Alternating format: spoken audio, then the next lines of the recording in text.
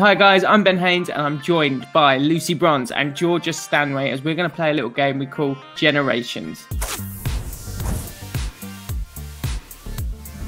So we've got Georgia, we've got Lucy with me today. Thank you so much for joining. No worries. Thanks for having us. Right, let's start with the first single or album that you bought. So Lucy, you can go first as our slightly more senior lioness in this one. I think mine was albums, probably like the Spice Girls or something. Amazing. Mine was actually pretty similar. Mine was Girls Aloud. There's not a huge gap between the two. And I remember being a bit scared to go to sleep at night when I was younger, so I used to always put the Girls Aloud song on. As if Girls Aloud were going to protect you from anything. I know. Girl power, that's why. Lucy, can you remember what Spice Girls album it was? The very first one, probably. But I don't want to stitch my brother up, but he was quite into it as well. So I think it was Two Birds with One Stone. My mum, we had the. This might be Georgia might not have. We had the cassette tape, like the tape for it had the world tour on it or something. Yeah, I never had a cassette tape. Yeah, straight to a CD. Do you remember, Lucy? Do you ever have to do the thing with the cassettes where you got the? Yeah, my brother used to do the thing where it come on the radio and you have to wait till the guy starts talking on the radio and the song starts and you'd be like, record. Georgia, you will have never done this. You will have never done this. Yeah, you would basically try to record the song on a tape without having. So you didn't have to buy the song. You used to make like compilations. Yeah, my brother did loads of stuff like that. Your poor brother's getting absolutely sledged in. A top fan of the Spice Girls and a pirate. I wasn't allowed to touch anything, that's why. I used to just sit there and watch it and be like, no, you can't do it. I'll do it, watch it. Georgia, is this all completely foreign to you? Yeah, I don't have a clue. I just have Spotify these days. Okay, next one. First film that you watched at the cinema. This one actually took me a while to think about, but mine was Happy Feet. Yeah. I think mine was something like Aladdin. Aladdin? Aladdin, when they hadn't quite moved to like proper graphics. It was still being drawn. Yeah, like the cartoon, not like, like all the cartoon Disney films. I think I went to see them. It was when you used to go on holiday to say like, wow. You used to go on holiday to say like Turkey, and then you'd come back with 10 films that haven't ever been played in Italy. And you used to bring them back and watch them. They was unreal then. What? Happy Feet was in 2006. I've just seen. Yeah. Oh, That's wow. late in the day. Yeah, that was late. So how old was I? 7. That's a decent. To be fair, your parents like put it off for a little bit. That's nice. The girls always rinse me because I'm the worst at films. So like I've just never really seen many films. I couldn't tell you the name of any film. I'm just useless. It's probably because they're all in Turkish, mate. Probably bored of watching. Probably. She's got all the dodgy ones. That sounds about right. When the lips aren't in line with the actual word. Good one here now. First player that you pretended to be in the playground. Well, I'm from the northeast, aren't I? So Alan Shearer was the big one. Mine was exactly like Lucy, Alan Shearer. That's because you support Newcastle, isn't it? Yeah, and that was because it was like in the family, so Newcastle was like in the family. But I used to have I still have it to be fair, a shiny Alan Shearer match attack. Really? I used to take that everywhere, and I used to think I was him. So I gave it to my nana, was a big fan, so I gave it to my nana. And then just before my nana died, she gave it back to me. So it's like a little like memento. Oh my god! So do you still carry it with you? It's upstairs. I took it to my very first England camp, and then I was a bit like, right, I need to grow up now. But it's upstairs. Can I just confirm for both of you that after you scored in the playground, you did the sort of run off, arm in the air? Oh, yeah, everyone did that where I was from. The whole playground's walking. Just everyone with one arm up. Let's fly on. First major tournament that you remember. This is going to make me feel so old when Georgia gives her answer. So, Lucy, you can go first. Georgia's was 2015 when we World Cup. It was! Get out of it. That is horrendous. That I'd watched like religiously. And I remember even like setting an alarm and getting up in the night watching the game, going back to sleep. Lucy, what was yours? I didn't really watch the tournament, but I remember 2002 because Ronaldo, when Brazil won, Ronaldo had the haircut. It's some weird little. Well, my best friend at school, he did that. No way. I remember doing that, but I don't say I really followed the tournament, but the haircut was Iconic. Yeah, and all the lads did their stupid haircut and they looked ridiculous. But I think after that, the tournament after probably, because it was in Portugal, won at the Euros in 2004. So that was the first time I got a full kit, and it was a Portugal full kit. And obviously Portugal knocked England out as well, didn't they? So you're running around in a Portugal kit. After just knocked England out. Yeah. Amazing. Georgia, your first tournament was 2015. Do you remember a certain Lucy Bronze scoring in that tournament? Yep, unbelievable goal. I knew that she was cool because she went over and she did that handshake with Jordan Nobbs. Jordan. So I was like, right, Lucy's cool now. That must have been so weird then when you guys hook up to play together. Yeah, so literally I joined City like midway through that tournament. So then I went into training with City, and then a week later they all got back from the World Cup, and I was like, oh my days. Georgia was a fangirl for about 2 years after that. I was a proper fangirl. What, like embarrassing levels of fangirl? Yeah. I used to stare at everyone. I wanted to know what it was like to be the best. Like whatever anyone would do, I'd like stare at them and then I'd do it myself. And I'm like, right, that's going to make me get to the top. Did you notice her doing this, Lucy? Yeah, everybody did. Quality. Let's go on to your first pair of boots. I love this question. Love hearing what people had as their first pair of boots. Do you remember the lime green Mercurials? Oh yeah, like the lasers. Yeah, and they used to have like a pocket where you used to tuck the laces in. Yes, I do remember them. They were really I had them. cool. So my brother had them, and I remember I turned up to training and they were like 3 sizes too big, but I still wore them. I remember just having like flipper feet. And then afterwards, my mum was like, why have you worn them? And I was like, because they're unreal. The thing is with Mercurials as well is that if they're too big, they're quite slim, so they just look stupid. Yeah. They just look like boats. Lucy, what was yours? I used to wear my brother's boots as well, but my first pair, my mum bought out Argos catalogue. The Argos catalogue? But there was Nike, they were like, you know the Total 90s before they got the little 90 thing on them? Yeah. It was like the ones before that. I think I had a pair of them. They all got like a little squiggly spider's web on it. Yeah, did they have like a tiny little fold down tongue, like a small one? Like a little rectangular one. Yeah, and it just said Total 90 on the top. Yeah. I think I had them. I think I had them in some weird, ugly sort of gold kind of colour. They were just like, I must have like such an idiot. I remember the Total 90s were big and everyone used to have even the AstroTurf trainers. Yes, because then they did do you remember, maybe you won't remember this, Georgia, but they did like the Scorpion advert. The Nike advert. I had to explain, oh my god, they re-released the Scorpion boots, didn't they, this year? Yeah.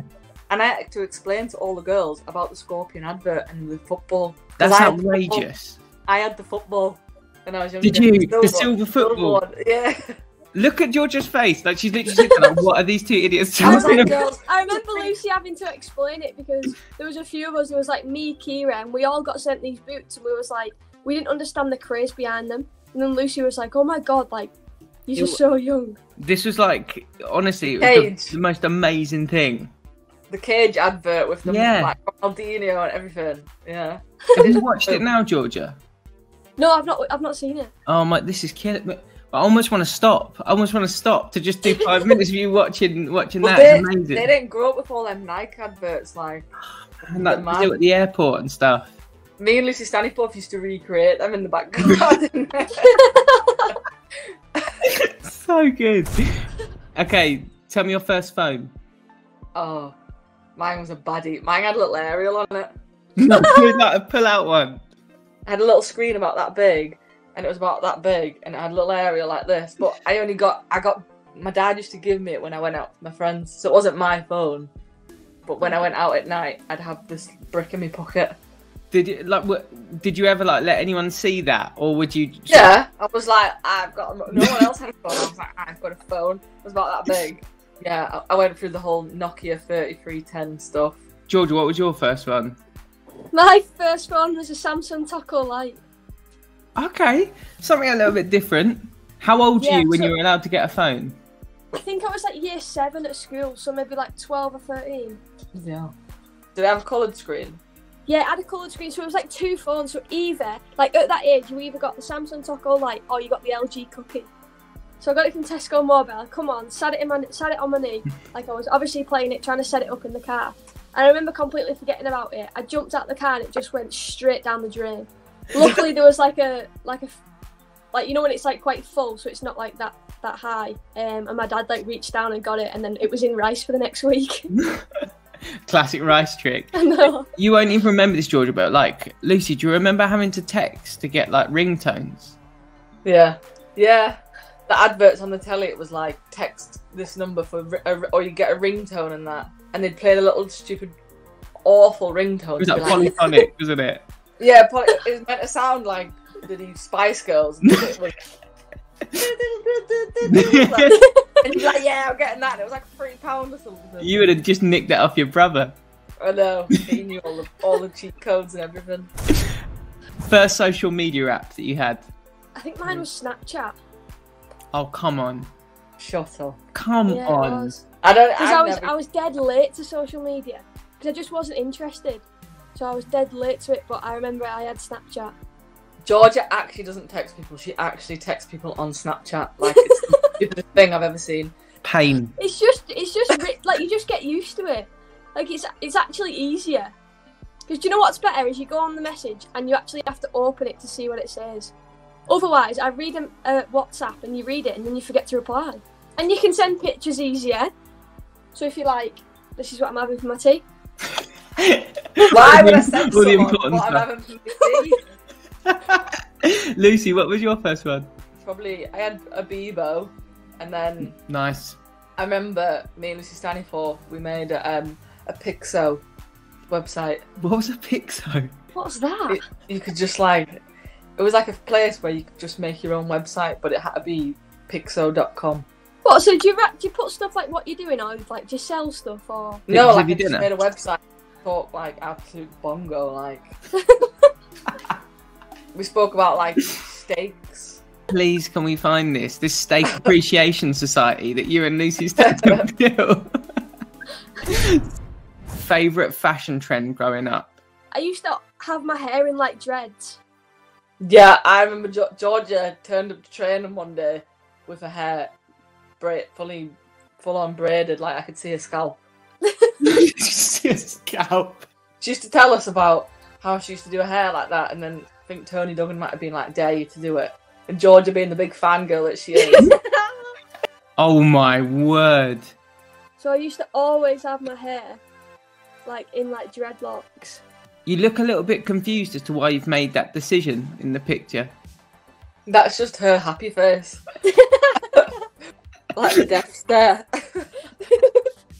Lucy, what was your first sort of like fashion trend that you followed? I don't think I was that fashionable, to be honest. Well, I wasn't. I'm not even going to try and pull. Yeah, I wasn't fashionable, but I was obsessed with football boots and trainers. And I remember the first time she bought me some Nike Air Maxes. I thought I was proper on the playground and stuff. I still think it'd be cool in this day and age now. There's certain Nike trainers that just look sick all the time. Yeah. So I remember being obsessed with trainers, but the other stuff, I was not fashion forward at all. No way. Is that why she moved you to the Argos catalogue? Yeah. She used to take me to the you used to go like Sports Direct and that and get your football boots. Oh, I used to love that trip. Yeah, I did. Apart from this is what happens when you're a little girl and you go, is that they go, oh, I have these ones, and I go, no, I want the real ones. And the guy at the shop goes, these are the real ones, and I'm like, they're not the real Stop ones. lying. Stop lying. My mum's going, I don't know, and I'm like, trust me, Mum, they're not the real ones. He's trying to give me fake ones. I want these ones. Just because I'm a girl, like I know football boots. Like, You always knew as well because it was like a £60 price difference. Like, yeah, most expensive ones. I'm only getting one pair of boots a season. Don't cut me off. Don't like half-ass this. Okay, who was the first poster that you had on your bedroom wall? So I was never ever allowed posters on my wall. So my mum was like, put something on your wall, you're going to damage the walls. And I was like, come on, like blue tack. Nope, not putting anything on the walls. But I remember I had a David Beckham like calendar, like your annual calendar. That was the only thing I had. You were allowed a calendar? Yeah, I was allowed a calendar, but I was never allowed to put pictures on the wall. That's so sad. Oh, I was allowed to do all sorts of paint my walls if I wanted to. Did you go mad with it? Yeah, I used to change my bedroom walls all the time. But posters, I had some. At one point, I had Pele. I don't know how I came to. And then another poster they had was 50 Cent. 50 Cent? Yeah, of course. The Pele and 50 Cent next to each other. Yeah, at 50 Cent because he used to listen to all his music. Again, Lucy Stanway used to absolutely live on his music all the time when I was younger. See, that's another one that Georgia won't remember, that album coming out. Get Rich or Die Trying. Yeah. Nope. In the club. Yeah.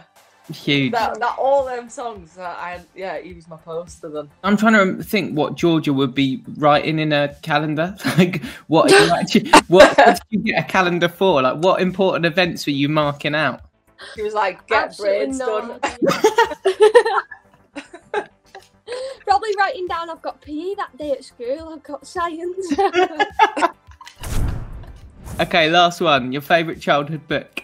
I had the big Roald Dahl book that had all them. Oh, nice. It had like all of his stories in one thing. I had that big hardback. Yeah, really. Yeah, I always used to like the pictures in it, like the drawings that they do in it. But yeah, like James and the Giant Peach, I think was my favourite. Do you know what? I'm not a reader, so mine were like. Just in general. Mine were like probably nursery books. So there's one called Flora's Blanket. And that was about a little rabbit that lost the blanket in the fridge. And then there was another one which was like a girl that was in the boys' football team at school, and it was called Pass It Polly. My mum used to obviously read it to me, and she'd be like, "And Georgia's going to pass it to her teammate." So she'd change all like the names in it, so it was like to me. Georgia wasn't listening at that bit though when she said "pass it to her teammate." Yeah, Lucy, that was somebody else called Georgia. Yeah, that was me. She was like, that's not me. Guys, thank you so much for both making me feel incredibly old and nice and nostalgic at the same time. No worries.